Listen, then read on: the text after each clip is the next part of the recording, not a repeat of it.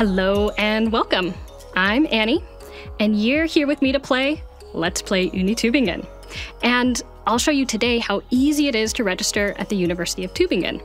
And I'll do it here in the game, and you can do it for real at home.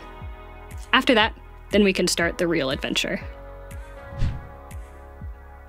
Ooh, okay.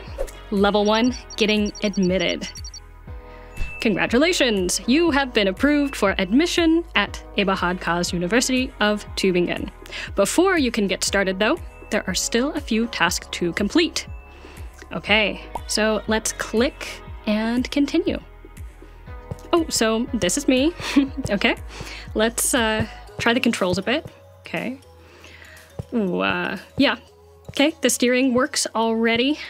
So what do I have to do here?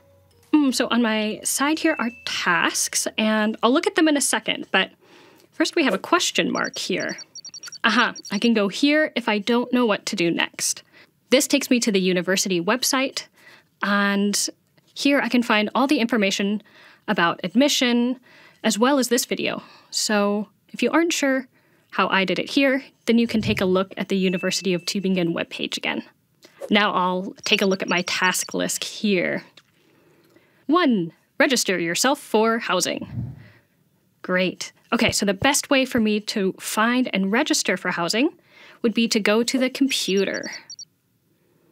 So here are the official student dormitories in Tübingen, and this is where I can find and register for housing.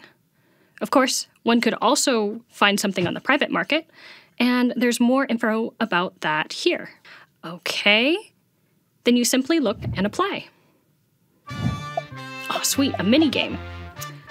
Okay, what's the question? Tübingen has also served as the home of many well-known people. Which German poet also lived in this tower for over 35 years? A.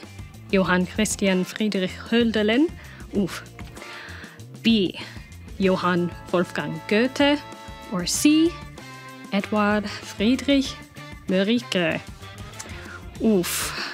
Can I phone a friend? Also for pronunciation. Okay, I'm gonna go with a gut feeling. I'll click on Hölderlin. Perfect. Okay, now we've already boosted our XP a bit, but now we still have a lot to do to complete the first level. So to see what to do next, check out the next video. See you later.